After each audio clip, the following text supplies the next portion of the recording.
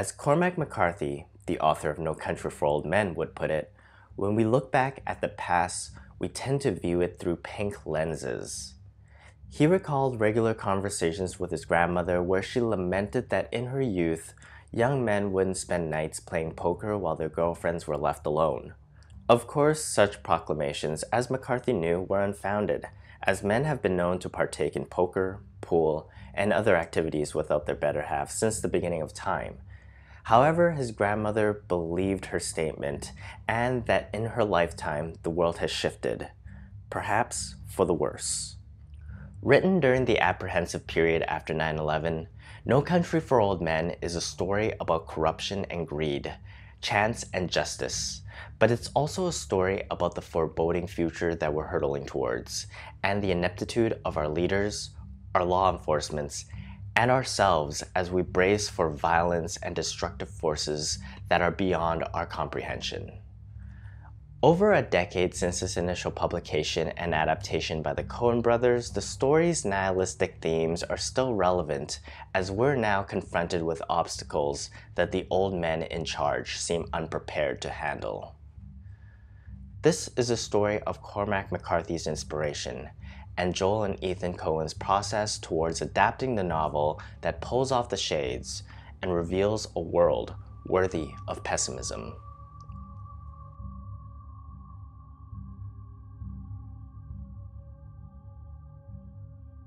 Born in 1933 in Providence, Rhode Island, Cormac McCarthy knew from an early age that he would fail to be a respectable citizen. Hating school from the early days and vowing never to waste his life working, taking orders from others, he pursued a life as a writer, educating himself with books during his time in the Air Force while dispatched in Alaska when he was 23 years old. With a curriculum designed by himself, he read novels feverishly from literary greats including Herman Melville, Fyodor Dostoevsky, and William Faulkner, who was perhaps the one he drew his style from the most. A lot of Faulknerian themes could be found in McCarthy's first novel, The Orchard Keeper, published in 1965, which makes sense because it earned him the William Faulkner Foundation Award for Notable Debut Novel. McCarthy, with a literary grant, would end up building momentum from his first novel, traveling Europe, writing 3 more novels, before receiving a MacArthur Genius Grant that enabled him, in 1985, to publish his 5th and perhaps most critically revered work, Blood Meridian, pushing him to the level as one of the great American writers of his generation. In the 90s, McCarthy finally got mainstream recognition for the Border trilogy that included All the Pretty Horses, published in 1992, The Crossing, published in 1994, and Cities of the Plain, published in 1998. While Blood Meridian was a violent, horrific story full of blood and carnage, the Border trilogy was restrained. However, with his next novel, No Country for Old Men, published in 2005, McCarthy turned the dial back, as the depiction of senseless evil required a trail of blood for the readers and the old sheriff in the story to follow. As the years pass, McCarthy stayed true to his personal ideology and avoided succumbing to greed or distractions. He made his writing the prime focus of his life, foregoing lucrative opportunities and public adulations. He grew up not wanting to work, and in a way he succeeded.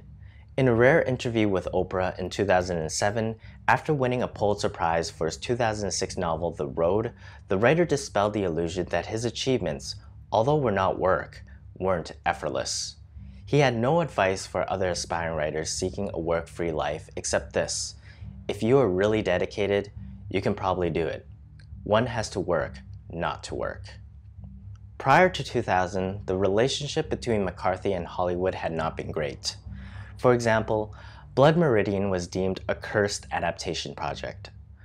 The list of esteemed filmmakers that had been linked to the project and then forced to surrender due to the complexity included Ridley Scott, Tommy Lee Jones, Martin Scorsese, John Hillcoat, and James Franco. The problem wasn't that these filmmakers weren't imaginative or talented enough. The problem was that the studios weren't willing to take a risk on it. Go figure that the first adaptation that Hollywood would commit to was All the Pretty Horses in 2000.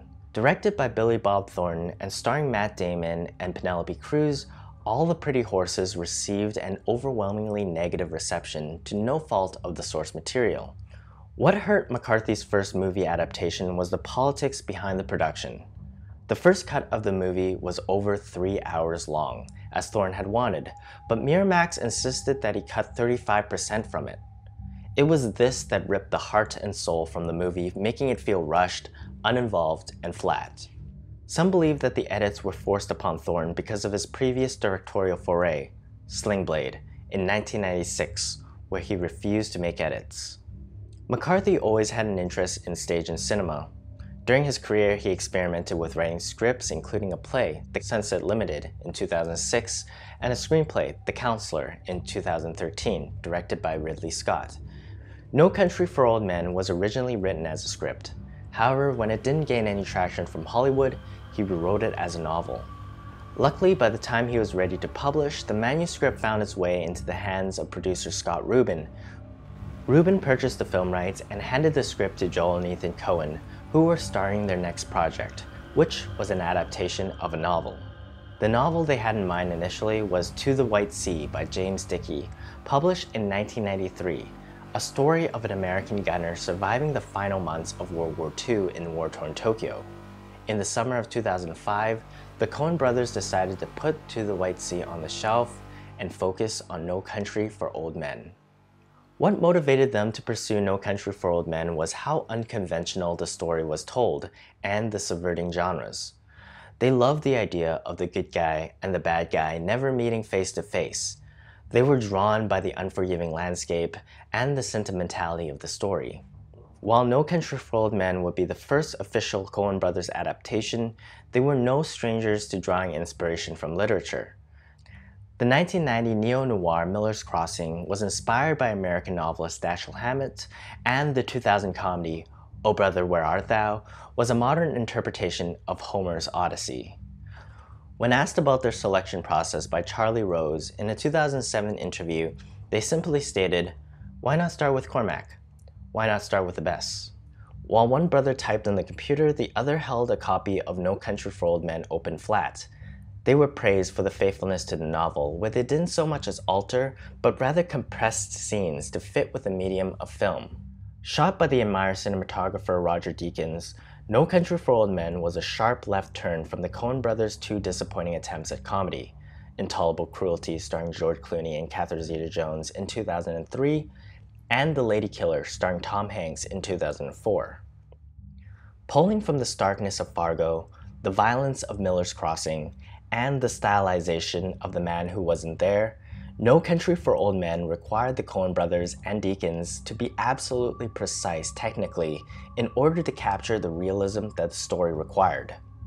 Meticulous storyboarding kept the movie on track even through all the debates regarding the stage violence on screen. Without the violence, the emotional payoff would be lost and the merciless evil will lack the gravitas the story required. The movie doesn't glamorize the violence, but instead shows the brutality of it. The violence happens quickly, savage and painful, and in a way without purpose. The famous coin flip scene in the convenience store simply wouldn't have the same tension if we, the audience, didn't recognize what could be possible if chance went the other way. No Country for Old Men is a movie almost devoid of music. The choice to go with a minimalistic soundtrack was seen as a removal of a filmmaking safety net. Music helps the audience reach an emotional peak faster. It guides the story and builds tension, allowing the viewer to anticipate what will happen next. Think back to any thriller or suspense movie and you may recall the soundtrack leading up to a climactic moment. But without music, the storytelling is exposed, giving the audience an out-of-the-comfort-zone experience, making the movie arguably more gripping and suspenseful. It puts you with the characters. You hear the breathing. You hear the footsteps. You hear your heart pumping. The Coen brothers had a clear vision of who they wanted to cast in the role of the aging sheriff Ed Tom Bell. There was a short list of actors who had the qualities to portray a character who could really inhabit the landscape and provide a profound performance of an elderly man coming to terms. Tommy Lee Jones grew up in San Saba, Texas, not far from where the story was set. Initially, the role of Llewellyn Moss was offered to Heath Ledger, who in 2006 was coming off one of the biggest years, with starring roles in The Lord of Dogtown, The Brothers Grimm, and Brokeback Mountain, which earned him his first Oscar nomination. However, Ledger had to turn down the opportunity because he wanted to spend time with his daughter. Then came Josh Brolin. With help from Quentin Tarantino and Robert Rodriguez to film an audition reel during a lunch break while on set for 2007's Grindhouse, Brolin entered the conversation for the vacant role. While the audition tape, shot on $1 million camera, didn't have the desired effect for the Coen brothers, the director and writer duo would eventually meet with Brolin, through much persistence from his agent, and decided that the child star from The Goonies was the right choice. However, before shooting started, Brolin got into a motorcycle accident while heading back from a wardrobe fitting, breaking his collarbone. Fortunately for Brolin and the production, his character would have a bullet wound in his shoulder for the majority of the movie. The most memorable performance in No Country for Old Men came from Javier Bardem's portrayal of the psychotic hitman Anton Chigurh. The role brought a lot of challenges to Bardem, including a feminine haircut that was not a wig but his real hair, which made going out in public during the 3 months of filming a unique experience for the Spanish actor. Another challenge was finding humanity in a character that has no qualms towards human life. Bardem pointed to the scene where Chigurh was alone stitching up his wound as an important one for the character, as it showed the audience that he was not immune to pain. He was not a robot. And it's there that we understand that this monster was like us, and that made him so much scarier. With a budget of $25 million, No Country for Old Men was shot in the early summer of 2006 in Las Vegas and New Mexico, where it first crossed paths with a rival movie that it'll forever be connected to, Paul Thomas Anderson's There Will Be Blood. The Daniel Day-Lewis epic about a ruthless oil tycoon based on the 1927 novel by Upton St. Clair, Oil, shared location with the Coen brothers in Marfa, New Mexico. The biggest problem with the shared location was that There Will Be Blood's production sent heavy smoke into the air one day, causing No Country for Old Men to pause their shoot to allow the smoke to dissipate. Both movies set in the desert, with similar themes of greed and corruption, will be deemed by many to be the top movies of that year. What made many love No Country for Old Men were perhaps the same reasons some disliked it. It was a movie that defied conventions. It straddled genres, suspense, crime, western, and American Gothic, and it was, to many, infuriatingly mysterious. The off-screen death of the hero, the villain's pathetic escape, and the abrupt ending left many confused. But it was in those cinematic choices that made the movie so memorable, because it mirrored the lives we were living. We brought our own interpretation to the story. Are we governed by destiny or self-determination? Are we the hunters or the hunted? How have our immoral acts led to where we are now, and how many more can we get away with before our luck runs out? These are of course questions without clear answers, but No Country for Old Men suggests that our luck is already up, and here are the consequences. What did we make of that? On May 19, 2007, No Country for Old Men premiered at the Cannes Film Festival, where it became a frontrunner for the Palme d'Or, but would end up losing to the Romanian film 4 months, 3 weeks, 2 days. On November 9, 2007, the movie was released in the United States, grossing over $1.2 million through the opening weekend, becoming the highest-grossing Coen brothers movie of the time. The movie would be nominated for 8 Academy Awards for Best Sound Mixing, Best Sound Editing, Best Film Editing, Best Cinematography, and winning Best Adapted Screenplay, Best Actor in a Supporting Role for Javier Bardem, Best Directors, and most incredibly, Best Picture, beating out Atonement, Juno, Michael Clayton, and their Western rival, There Will Be Blood. No Country for Old Men is a movie I think about often. It was released in my final years as an inspiration-seeking teenager, and I watched it in a theater that no longer exists. Like the character of Sheriff Bell, who reminisces about a simpler time, I too think back fondly of that experience, and I remember sitting on the edge of my seat in the empty theater on a Saturday afternoon. I have failed to recreate the experience ever since. That's a great lesson in life, and perhaps the most pertinent theme of the story. Regardless of chance or free will, we can only have this moment, and whether we choose or not, this life will happen. So if nothing more, we should brace for it. If the Coen brothers were to adapt another novel, what would you like to see? Let me know in the comments below. If you've enjoyed this video, please subscribe and check out the other ones in this adaptation series. Thank you for watching.